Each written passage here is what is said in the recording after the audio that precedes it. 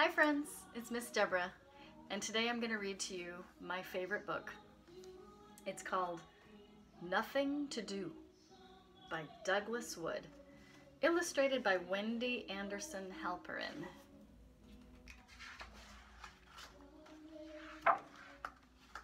Once in a while, along comes a day when there is nothing, absolutely, positively nothing to do. And isn't that great? No school, no homework, no Little League, no dance class, no play rehearsal, no soccer practice, no computer camp, no anything.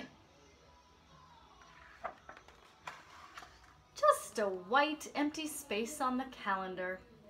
Of course, some people get a little worried about these spaces. These people are very nice and wear big shoes, but we'll think about them a little while later. But what do you do when there's nothing to do? Well, I have heard stories, wonderful stories about taking off your shoes and walking through green grass or mud in your bare feet. Or making toy ships out of sticks and sailing them across a puddle that somehow seems as wide as an ocean. I've heard about lying on your back and watching clouds turn from dinosaurs into crocodiles, into dragons, into bears, into butterflies, into clouds. Or lying on your stomach, watching an ant carry something 3 times bigger than he is, while you wonder, how can he do that? And what do ants eat for breakfast that makes them so strong?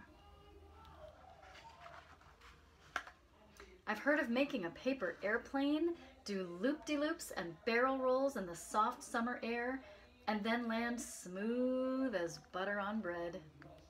Or building a fort, a secret place where no one can see you because you can't see them, and surviving for hours on peanut butter sandwiches and lemonade. I've heard about catching fireflies on a warm evening and putting them in a jar until you have 2 hands full of gold, and then letting them all go.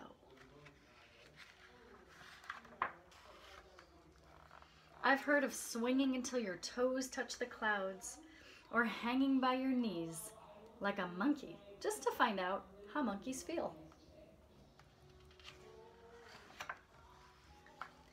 I've heard of climbing a good tree that's been waiting all its long life just to be climbed by you.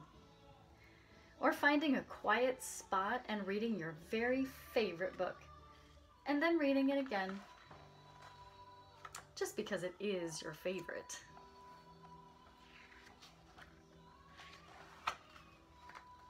I've heard stories about exploring places that really need to be explored. About making angels in the snow, or igloos in caves, or sledding, or tasting icicles, or throwing snowballs, or building round fat men with orange noses and old hats who smile at everyone. Why, I've heard of swimming and building sand castles and hopscotching and jump roping and running and throwing and bouncing and painting and drawing and playing with toys and puzzles and dolls and games and puppies and kittens and hamsters and gerbils and doing cartwheels and doing somersaults and doing, well, sometimes just doing nothing. And maybe one of the best ways to do nothing is to show someone else how to do it. Maybe even someone with big shoes. Just to remind them that sometimes doing nothing is the most important thing in the whole wide world to do. The end. Thanks for letting me read that book.